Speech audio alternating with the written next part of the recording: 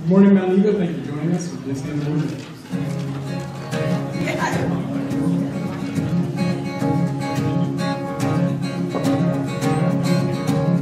I was buried beneath my shame. Who could carry that kind of weight? It was not true till I met you. I was breathing but not alive. All my failures I tried to hide. It was not true till I met you.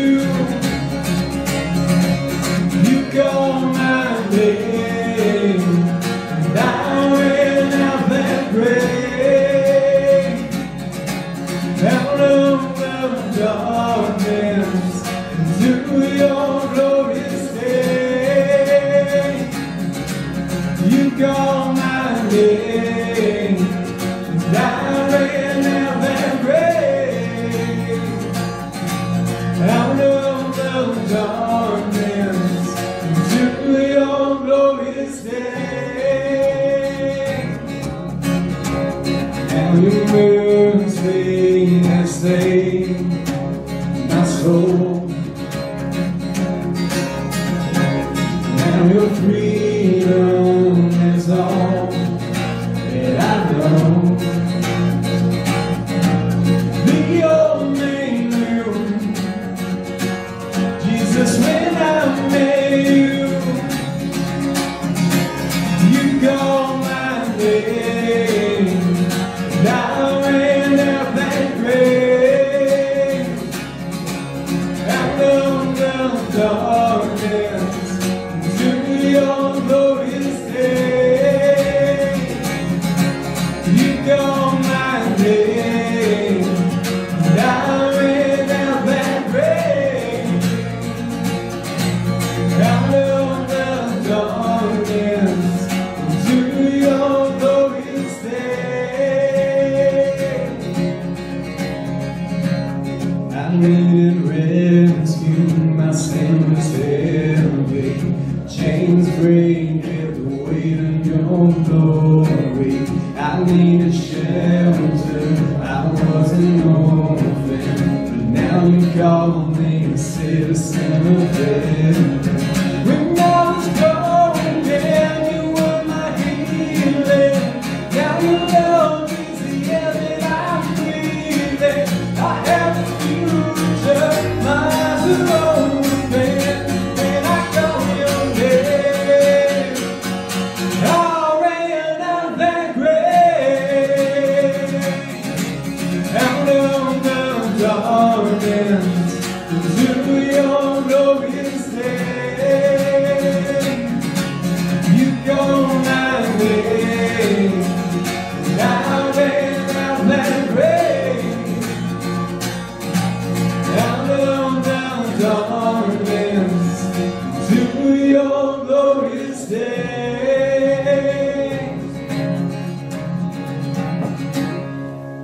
Thank you for joining us today. Please bow your heads in prayer. Lord, we thank you that we can be here today just to honor you and worship your name. We ask that as we continue through this season, we keep our eyes on you. Just know that you have our best at heart. And thank you for the many blessings you've given us. And we ask for blessings on us as we hear the word. And blessing Tracy as well as she gets up here. And we pray.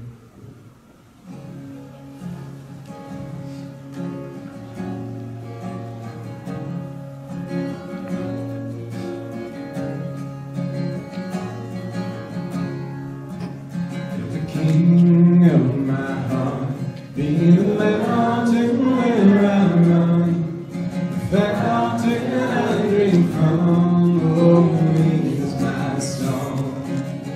If the King be the shadow where I hide, the ransom for my life. Oh, he's my song. You are good, good. Oh, you are good, good. Oh, you are good, good. Oh, you are good, good. Oh,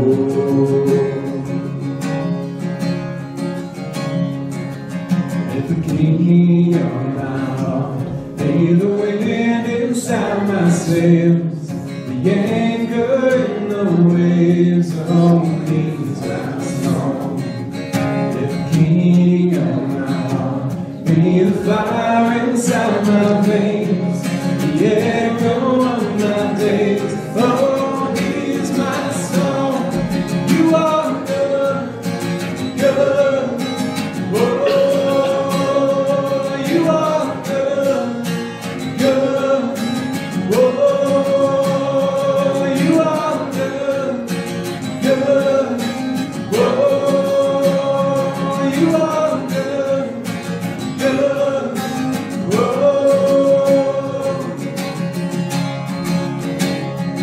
you are good, good. Oh, you are good, good. Oh.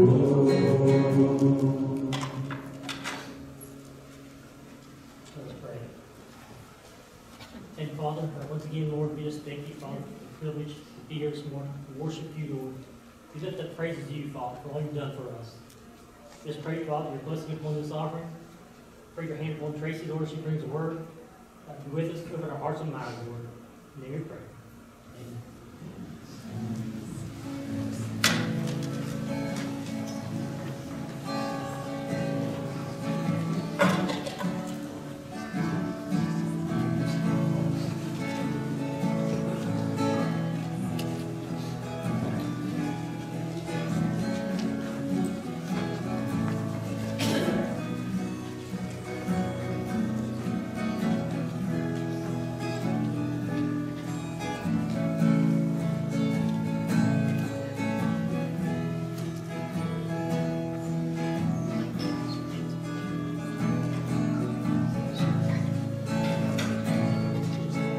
Come to the garden alone.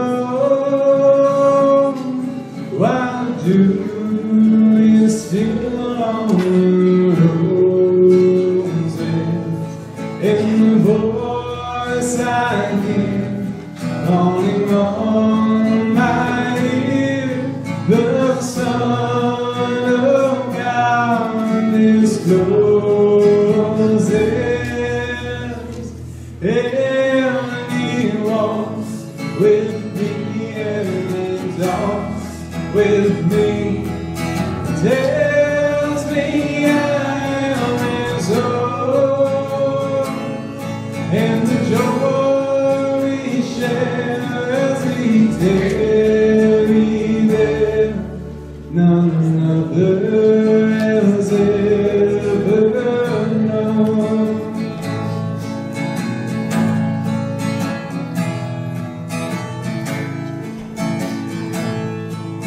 He speaks and the sound of his voice, so sweet the birds are just singing, in the melody that he gave to me, within my heart is ringing. And he walks with me and he talks with me, tells me I am his own, and the joy we share as we tarry there, none other has ever known. In the joy we share as as we tarry there, none other else ever known.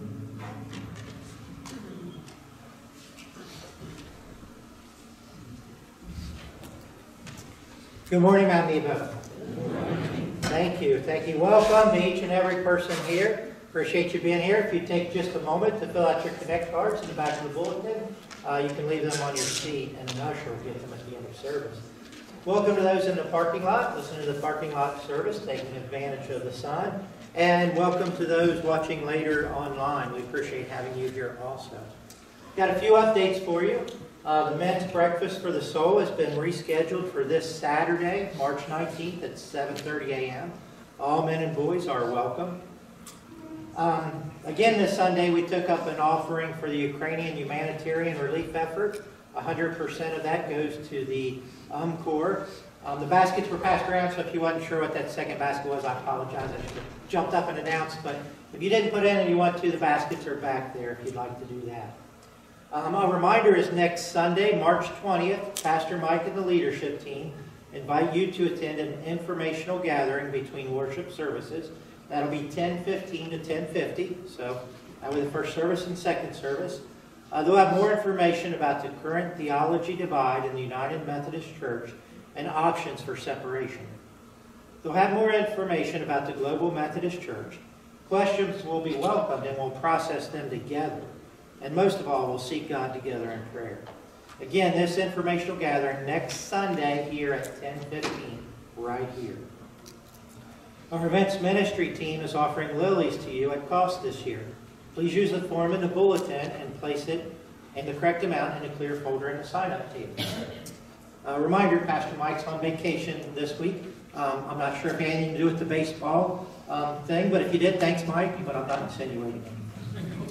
Children 3rd grade and under can leave for Children's Church, and that's all I got. Have a blessed day.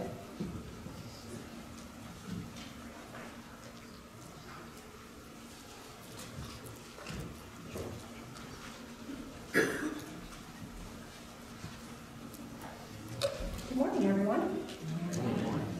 Today, as we join together in prayer, we're going to be praying specifically for a few special requests. I just wanted to give you an update before we pray so you know what we're praying about. First of all, we're going to be praying for 2 Western Brown students. One is a kindergartner at Hamersville, the building where I teach. And the second is from Western Brown High School. Hunter McKenzie is the high school student, and Jordan Reedford, is the kindergartner. And both have received a cancer diagnosis just recently this week. And their families are, of course, surrounding them. They're feeling community support.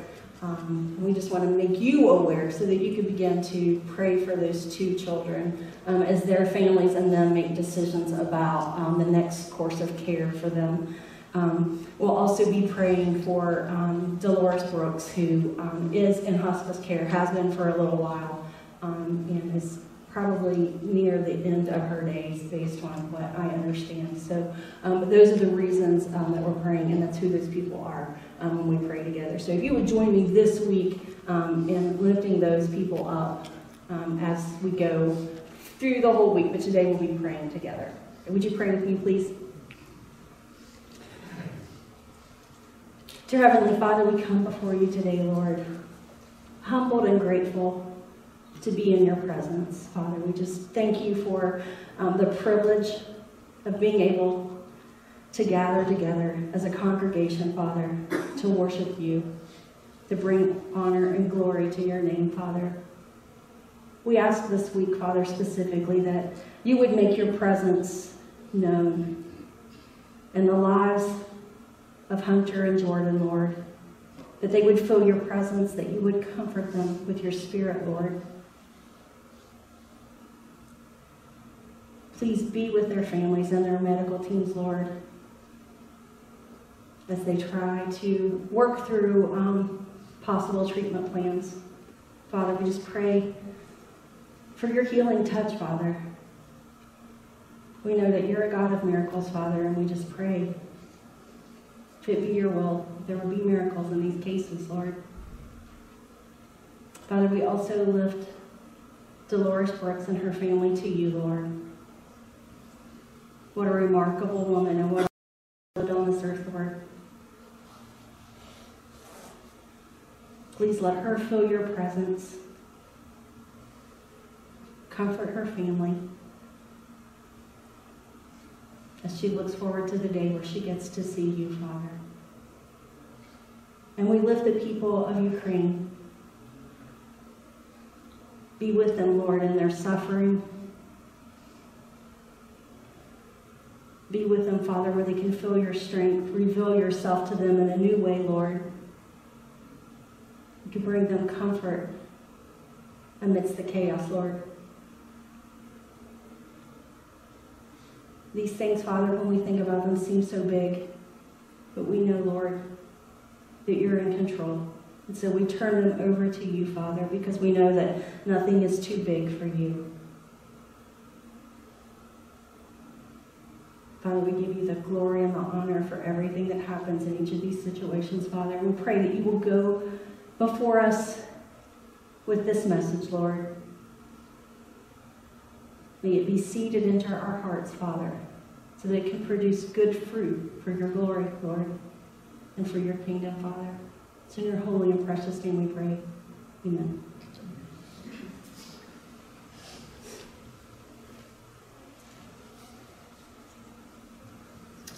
So today is going to be the second message in the series that Pastor Mike began last week.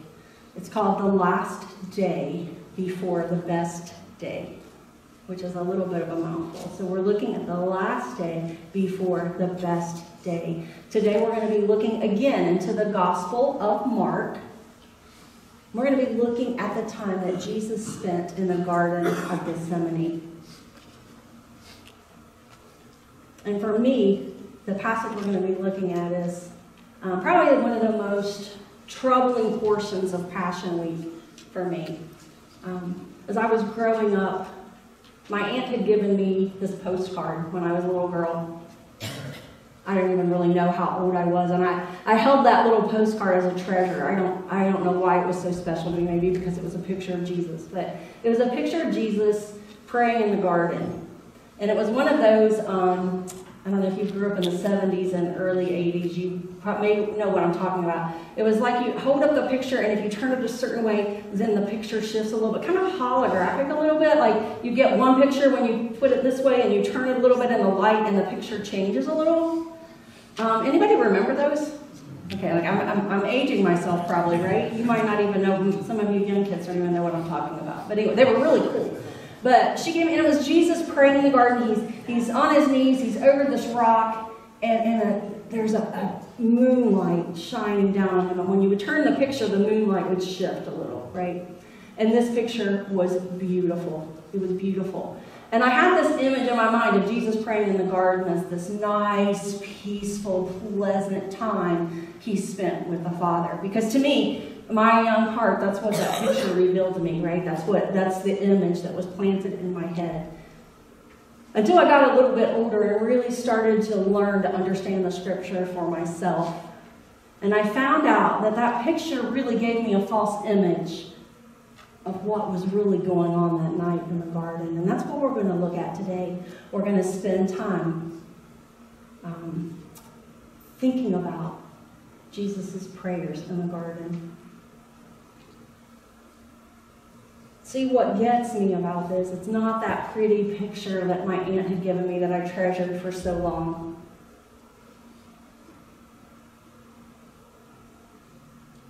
See, that night in the garden, our Lord experienced anguish beyond anything that we can ever imagine.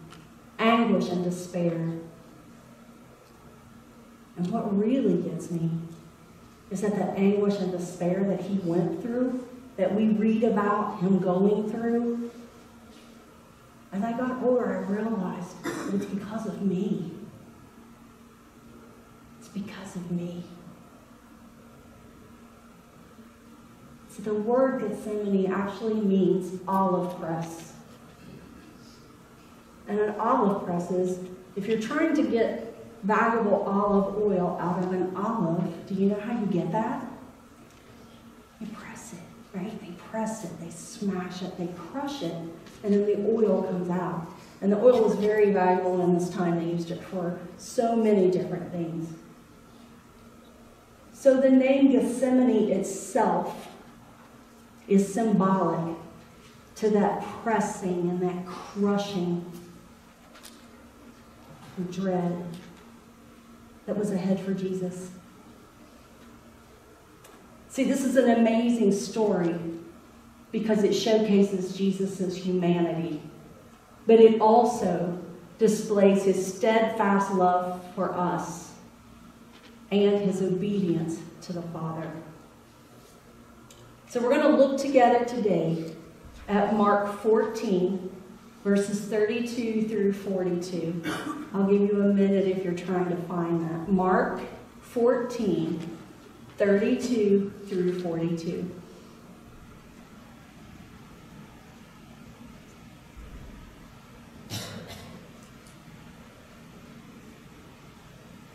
And they went to a place called Gethsemane, and he said to his disciples, "Sit here while I pray." And he took with him Peter and James and John, and began to be greatly distressed and troubled. And he said to them, "My soul is very sorrowful, even to death. Remain here and watch." And going a little farther, he fell on the ground and prayed that if it were possible, the hour might pass from him. And he said, "Abba, Father, all things are possible for you. Remove this cup from me. Yet not what I will, but what you will." And he came and found them sleeping. And he said to Peter, "Simon, are you asleep? Could you not watch for 1 hour? Watch and pray, that you may not enter into temptation. The spirit indeed is willing, but the flesh is weak." And again he went away and prayed, saying the same words. And again he came and found them sleeping, for their eyes were very heavy, and they did not know what to answer him. And he came a third time and said to them, "Are you still sleeping and taking your rest? It is enough. The hour has come. The Son of Man is betrayed into the hands of sinners. Rise, let us be going. See, my betrayer is at hand."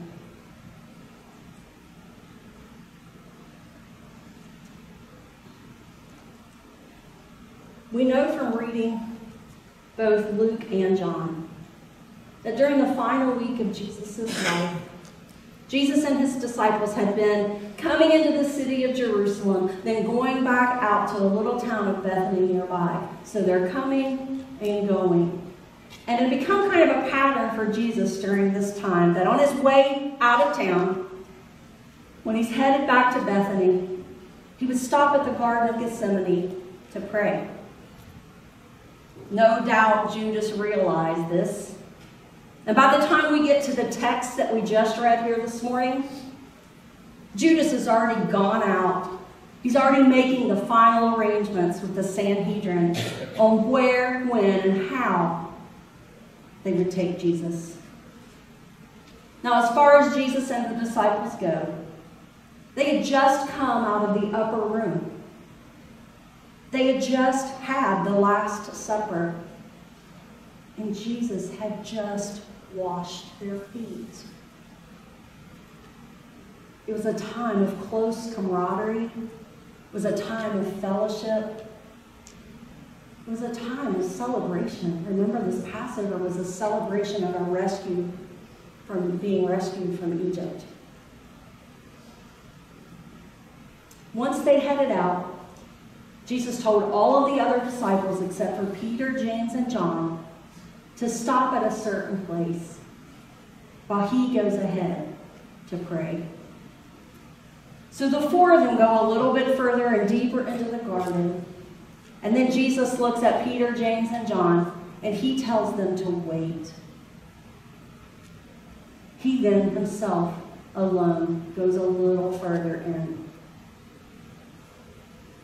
He goes in there to pray. When he gets in, he falls down to the ground. That's what Mark tells us. He also says that Jesus was greatly distressed and troubled.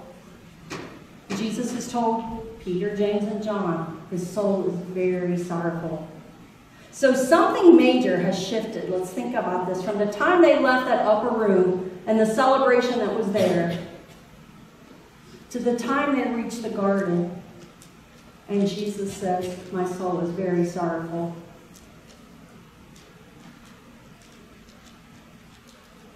The men had just experienced celebration and joy. Now, shortly after, the mood has shifted, and Jesus is greatly distressed and troubled. When he's alone, he drops to the ground and prays. See, it was customary during that time when Jews, when they prayed, they stood. Here we read that Jesus fell to the ground to pray. See, this moment was different from all others.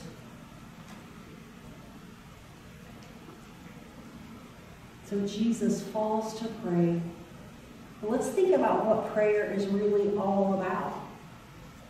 Why do we go to God in prayer? Is it because we want something? Is it because we need something? We need help, right? That's often our motivation to pray. But underneath that, we're also saying, God, I want this, and I can't get it unless you do something. Or, God, I need this, but it's not going to happen unless you give it. God, I need your help. God, I need your strength. God, I need your deliverance. I need your guidance, right? So prayer, if we're praying correctly, it's a confession from us about our deep dependence on God. When we pray, we're saying we need his help. We're saying that we need his strength. We need his enabling, sovereign power to do something that we need done or for something that we need moved in our lives. That's us, but this is Jesus. This is Jesus. He's the second person in the Trinity. This is the one who by him and through him everything was created.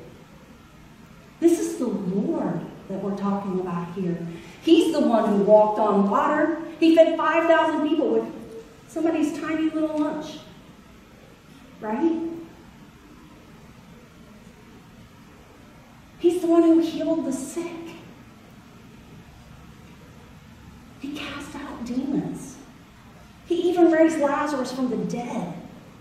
He did so many miraculous things. However, here he is, fallen on the ground, praying. When he most wanted and needed intimacy with his Father, all that he got in return was a foreshadowing of the wrath of God that was to come on the cross. Gethsemane was a foretaste of that wrath. See, we need to understand something that's both a doctrinal truth and a theological truth. See, Jesus was 100% God, like we just talked about, right? He's the second person of the Holy Trinity. 100% God. But also, even though my little earthly tiny brain has a hard time figuring it out, he's also 100% human.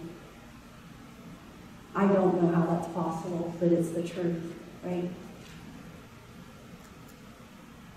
See, he was born of a woman. He ate food for nourishment and sustenance. He slept when he was tired. He had an entire range of emotions that each one of us experiences. And here we are seeing his humanity on display. Here he is coming to God the Father, just like he's done every other day of his life. And he's praying. He's asking the Father to strengthen him. He knows what's ahead. He's asking God to help him to fill him with his Spirit, which he knows he's going to need in order to take the next steps. He's going to need help desperately because of what's about to take place over the next 24 hours. See, in the next 24 hours, he's going to be railroaded into a kangaroo court, falsely accused. He's going to be kept awake and harassed. He's going to be beaten to a bloody pulp and mocked, spit on. He's going to be whipped until his back is shredded. He's going to be hit in the face with a stick and a rod. He's going to have a crown of thorns shoved into his scalp and forehead until the blood pours from the wounds. And then he's going to be forced to carry a heavy cross down a road where crowds are going to be gathered. And again, they're going to mock him. They're going to spit on him. They're going to laugh at him. And then he's going to be nailed to that same cross that he carried. And he's going to be lifted up for everyone to see, naked. The humiliation is simply unimaginable.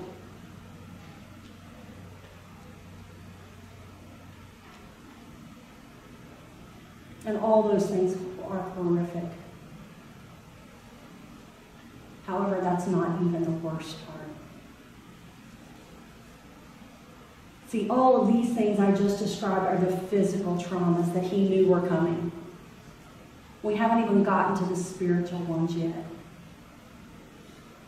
See, what the disciples didn't realize while they slept and relaxed is that there was a spiritual battle taking place. You better believe the devil was involved in this. He'd already entered into the heart of Judas, worked out the betrayal. You can be sure that once he was finished with Judas, that he showed up in that garden to tempt Jesus.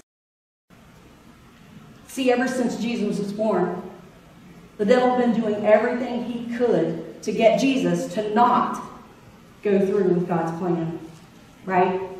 He tried to have Herod kill him when he was about 2 years old. When Jesus began his public ministry, if you remember, he promised to give Jesus all the kingdoms of the world if he would just bow down and worship him. Satan even tried to use Peter to sidetrack Jesus. And I'm sure he was probably right there in that garden as Jesus was on his face praying, "You don't have to go through this, Jesus. Just let man die.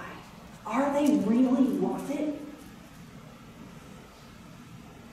The distress is real. Mark describes it by saying that Jesus was greatly distressed.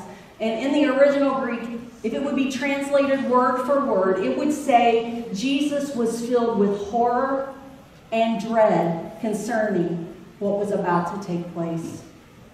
You see, as bad as the beatings and the mockings and being nailed to a cross are, it's nothing compared to the spiritual reality that was about to happen. Something far beyond what the eye could see was taking place here. What Jesus was about to experience was his Father's hand lifted up in judgment and wrath. You see, that's what takes place on the cross, right? While Jesus' physical body is hanging on that cross,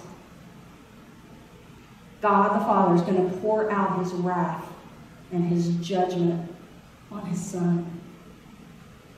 All that wrath and judgment that we've stored up because of our sin, past, present, and future. And as he hangs on that cross, all of those sins that we've stored up are going to be laid on him. And it's going to cause him to be separated from the Father. It's going to cause Jesus to say, my God, why? Why have you forsaken me?" And the wrath of God and the anger of God and the justice of God is going to be exacted on the Son. because of me. See, in the garden, Jesus already knows what's coming. Just the thought of it, causes him to be filled with horror and dread. The thought of being separated from his Father, the thought of enduring the wrath of God Almighty, drove him to fall down in front of the Father and pray until droplets of blood came from his pores instead of sweat. And he says, if it's possible, Father, if there's any other way, please let this cup pass from me. Man has sinned against the sovereign creator of the universe. The people who were mocking Jesus, the people who were beating Jesus, the ones who were spitting on Jesus. It's a picture of all of us. And God is perfectly just, and he cannot deny himself. If God does not exact justice, if he lets the cup pass, then he ceases to be God. He's not only perfectly just and righteous and holy, but he's also loving and merciful and gracious. He longs to show his love, his mercy, and grace. And so, since God cannot deny himself, he cannot simply forego justice and let this cup pass, someone has to pay for man's sins. But since he's loving and merciful, he himself undergoes that justice and pays the price in the person of his Son, Jesus Christ. And that's why I said at the beginning of this message, this passage of Scripture really messes with me. To know that a sinless God is brought to the point of this kind of anguish because of me and the things I've done.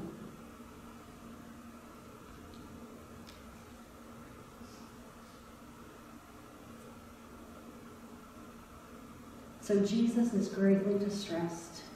He's troubled about what's going to happen. It's understandable. And there are his disciples, these guys who said, "We're with you till the end, Jesus." Yet they can't even stay awake to pray for an hour. They just had the Last Supper. You guys know how hard it is not to take a nap after you had a big meal, right? Well, they were experiencing that in their humanness. And because of their humanness, Jesus had to go through this whole process alone. And he asks if it's possible, please let this cup pass. But then look at what he says. Yet not what I will, but what you will, Father. See, if we had to sum up the life of Jesus in one word, what word do you think you would pick? I'll let you think about that for a minute. Hold that word. What word would you pick to sum up the life of Jesus? One word. Maybe some of you thought of the word love. I think that's a good description.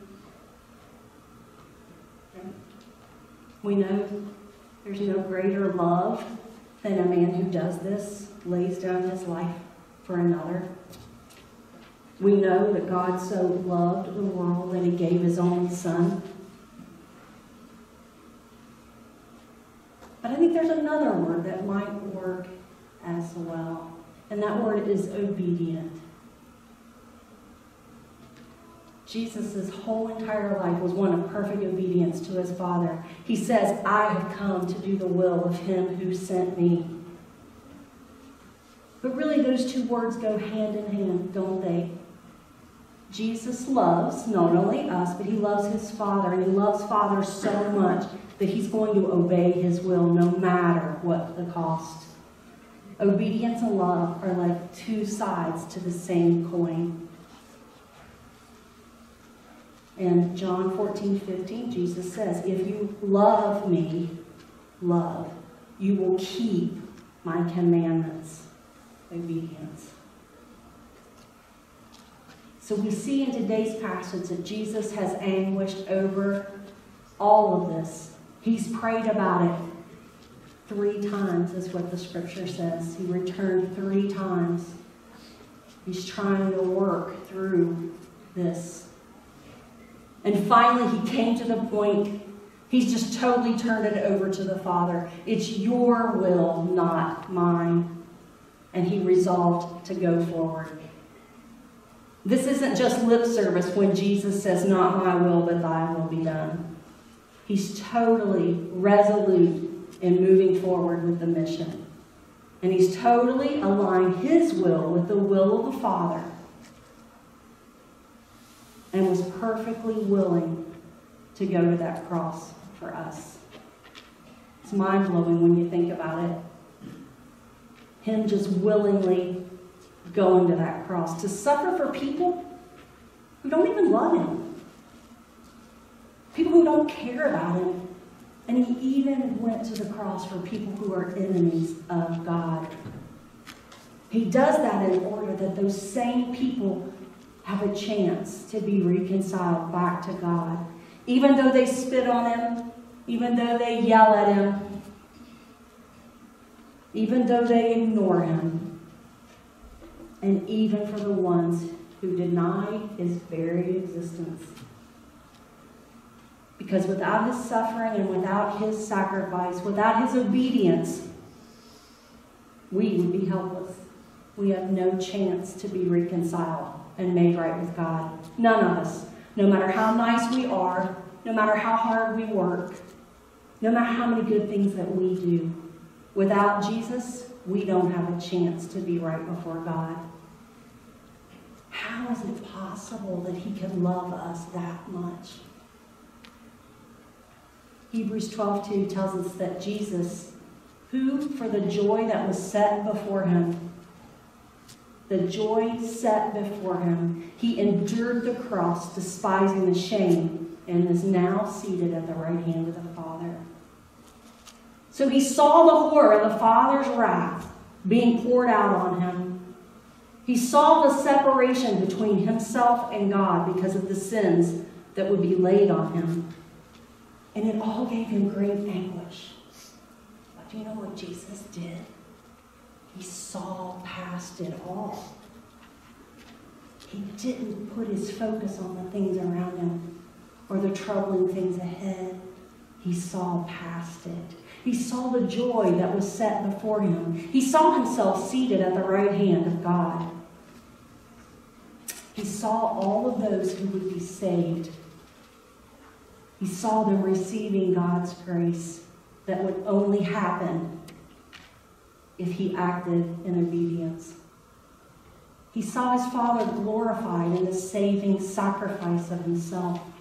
And in Matthew 16:24, Jesus tells his disciples that if anyone comes after him, that would be us, they should take up their cross, deny themselves, and follow him. He's telling us that we should do what he did. See, I'm not saying the way we suffer can't be emotional, can't be sad, because it is.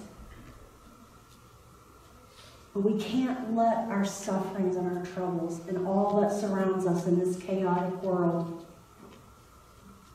get in the way of everything that God has for us.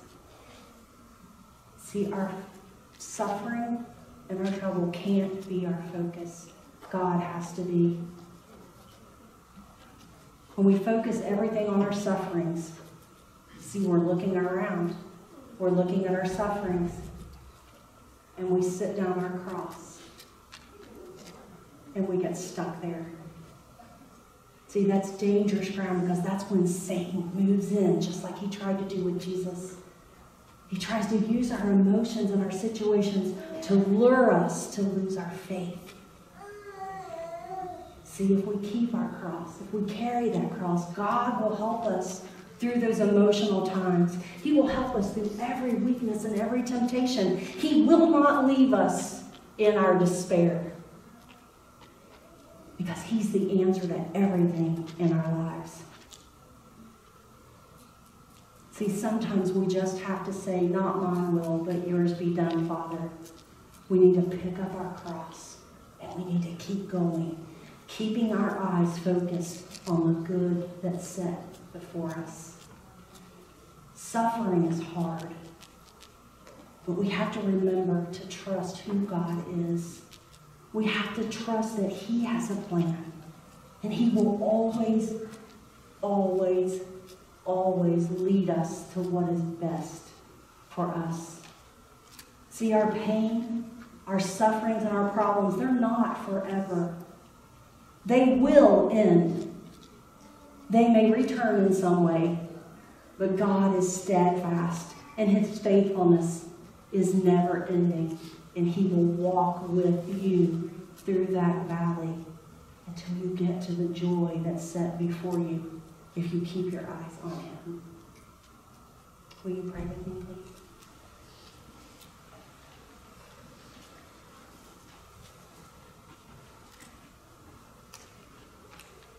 Heavenly Father, we know that you will take all of our suffering, all of our agony and trouble, that you will give us strength to walk through each of them, Lord.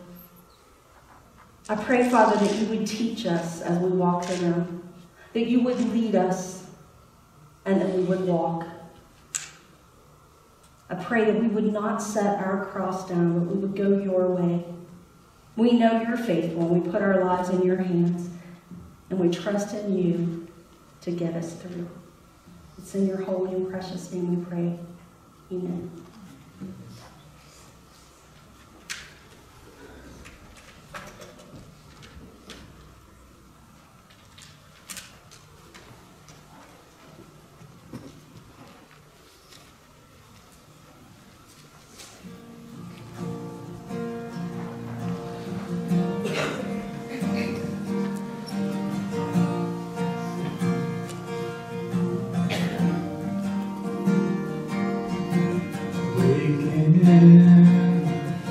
My soul, come away.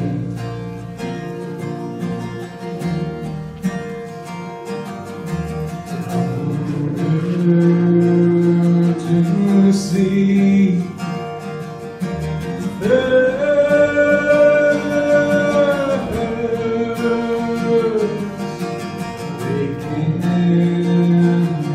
first love, come away.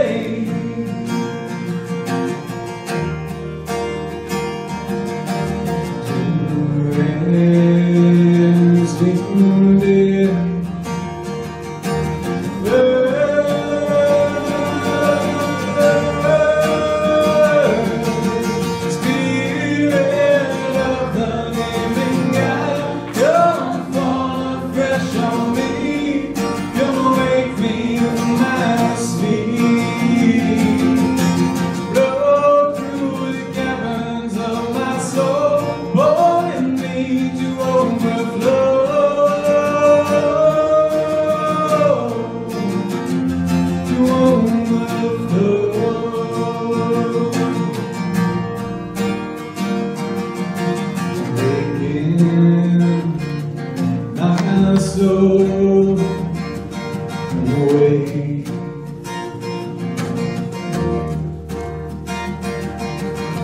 Worship with all strength,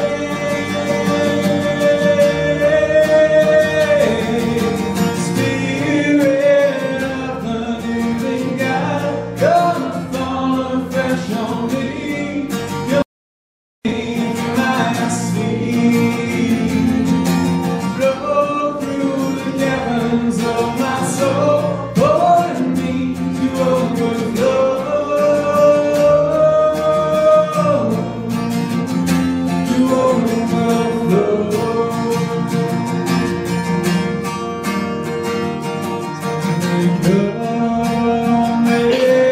everything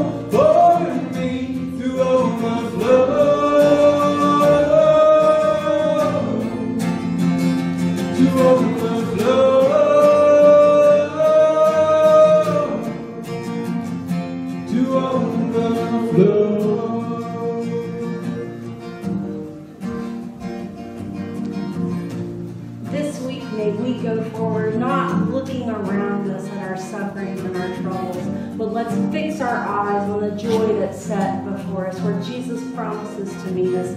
He is faithful, and He will be faithful to you this week if you seek Him. I hope you have an amazing week.